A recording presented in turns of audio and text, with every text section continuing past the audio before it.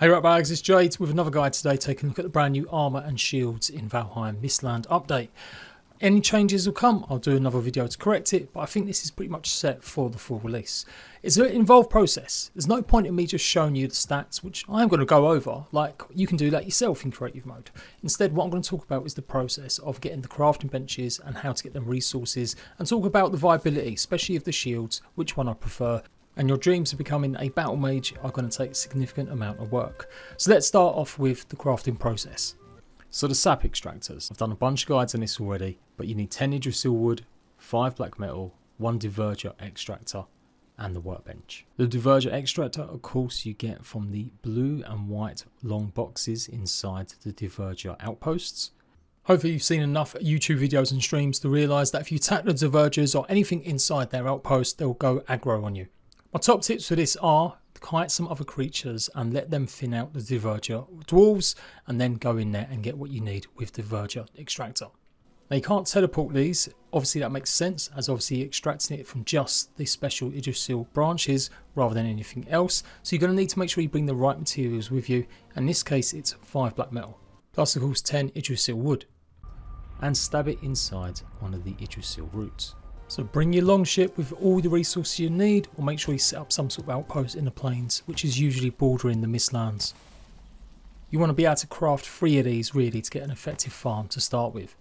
Once you've planted the diverger extractor, it doesn't take too long to fill up. You'll get 10 pieces, it will drain, usually takes a full day.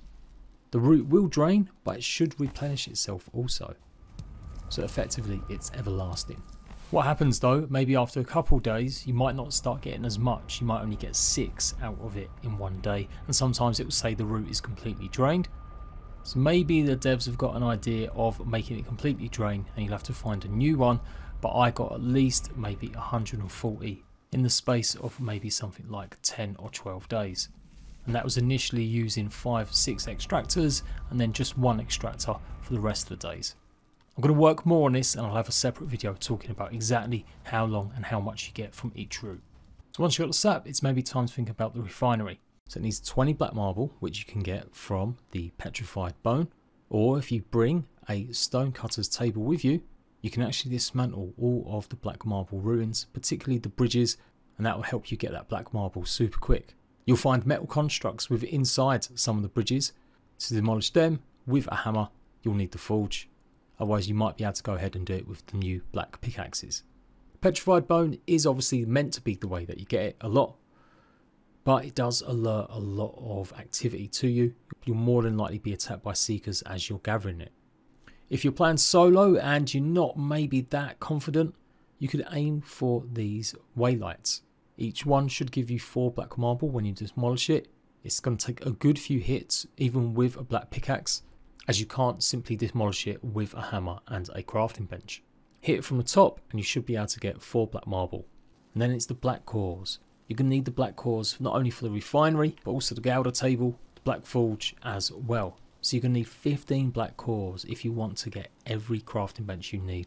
From what I can tell, I think I've discovered at least 5 black cores in each of the infested mines, but I have heard reports from other players saying they haven't found that many in each. But first things first, get the refinery made, and then focus on either the black forge or choose to go ahead and get the gouda table. It all depends on your playstyle. If you're going to mess around with the mage stuff, then I would go for the gouda table. If you simply want to get the carapace arm set and a lot more of the weapons, I would go for the black forge.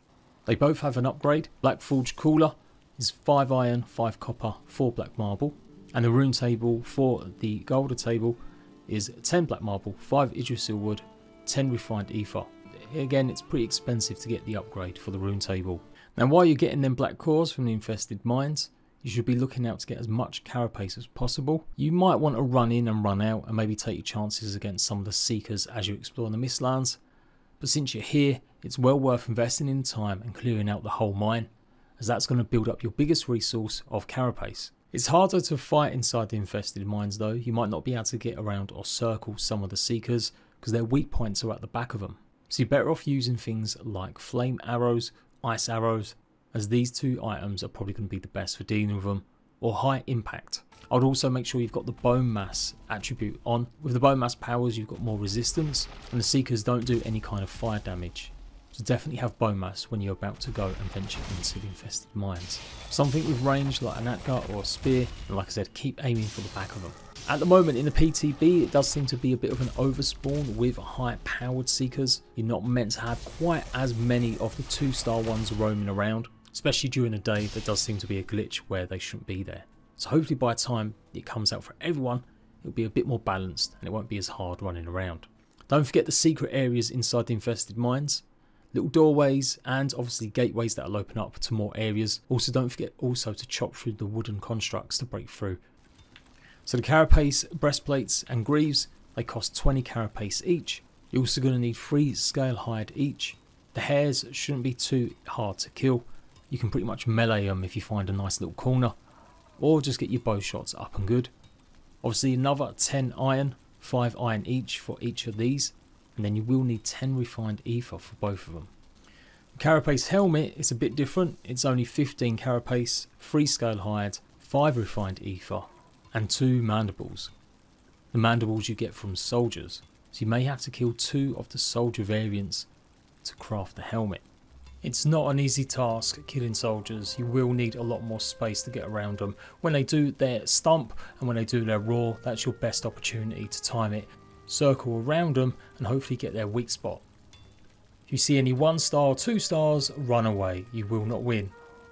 So total 55 carapace, 9 scale hides, 2 mandibles and 25 refined ether, not to mention 10 iron.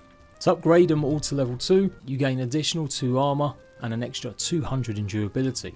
The breastplate and the greaves, you're going to need 3 carapace each, 2 scale hides and 3 iron, plus 3 refined ether. And for the helmet, you're going to need 3 carapace, 3 scale hides, 2 mandible again, 2 refined ether. So that could be another 2 soldiers you're going to have to kill. Of course, you are going to need that upgrade, but like I said, it's the cheaper option out of the upgrades compared to the older table, with only iron, copper and black marble needed. So next up, the older table. Hopefully you've been refining enough ether now, and relatively it should be easy. If you've cleared out 2 or 3 of the infested mines, you'll have enough black cores. So the magic robe set has only 500 durability on each piece. It gives us 16 armour, and of course the main important part is the ether regen, how long it takes for it to quickly replenish your ether bar. The hood only gives 20%, but the robe as well as the trousers, they give 40. So effectively you're giving 100% ether regen quicker than without.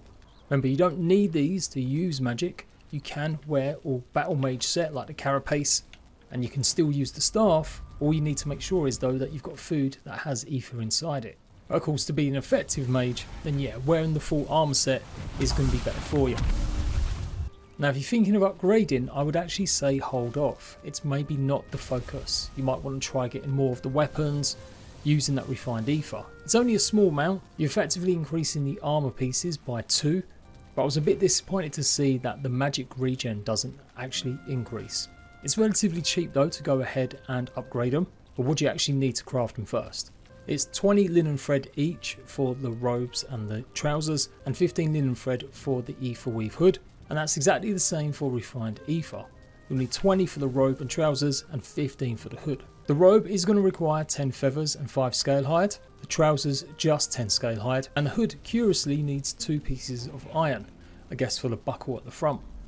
To upgrade them, you'll need an additional 4 scale hide for the trousers and robe, plus another 2 feathers, 4 linen thread and 4 refined ether. And for the hood, 2 linen thread, 1 refined ether, 1 iron. Once again, in creative mode you can craft higher levels, but at the moment there's no way to do that legit because there's no other crafting stations. And I guess that's warning, don't be using magical stuff unless you've got the food to back it up. If you're only eating some of the raw mushrooms, you're not going to have much ether at all. So it's important that if you're going for the magic build, you're going to quickly be able to have some of the foods that are going to give you magic alongside it. If you cook some stuffed mushrooms, that's going to give you 75 ether, but the best one to aim for is the Seeker Aspic. But again, some of these recipes do require quite involved pieces. The blood clots you get from killing some of the ticks. The mage cap obviously you find around, and the Seeker, you're going to need some of that Seeker meat and royal jelly that you obviously get from the infested mines. I will have a more detailed guide about all the foods as well as fishing coming up as well. So not as much armor as the wolf set, But more than the iron, you want to be utilising your magic set while at range, and then making sure that you can also craft again the weapons. I really feel like Mage is served best when you have got access to all of the staves. So again, that's going to be a lot of refined ether. Like, sure, take one of them with you, but you'll soon get into a loop of casting the Staff of Protection, then utilising Frost or Embers depending on what enemy you're facing. The Feather Cape is 10 feathers, 5 scale hide and 20 refined ether. I would say that would probably be the one you should craft first. It might be really cool to get on the magic side, but you'll have a much easier time exploring the Mistlands if you've got some Feather Capes. Of course, it only has one armour just like the rest of the capes, but not only is it giving you limited full damage and full speed, it's also resistant against frost. So that's the armours. What about the shields? So we've got two, the Carapace shield and the Carapace buckler.